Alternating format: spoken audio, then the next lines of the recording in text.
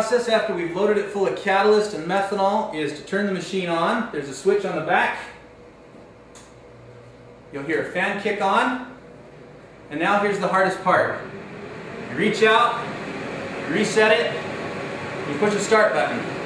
In about 20 seconds, the light's going to come on in here. A huge stirring motor is going to start in here, and it's going to begin dumping methanol into the main tank. There it goes. You can hear it kicking on.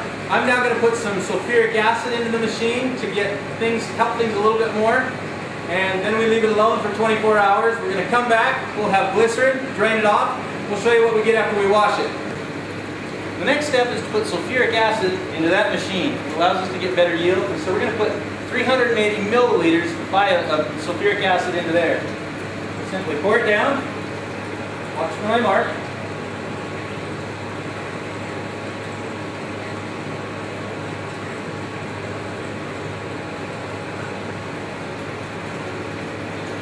Put it in the big machine. It's incredibly important that you're wearing safety gloves when you do this. You're dealing with sulfuric acid. There's one.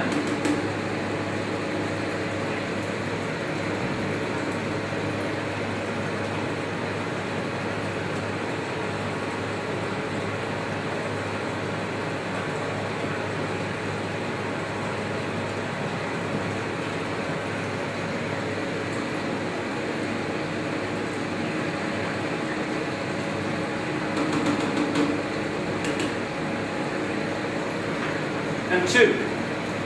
What I've now done is I've placed 380 milliliters of sulfuric acid into here. The process will begin. I put this big lid onto the machine, and I leave it alone for 24 hours. When I come back, I'll have finished biodiesel. I drain off my glycerin, and we can begin a wash.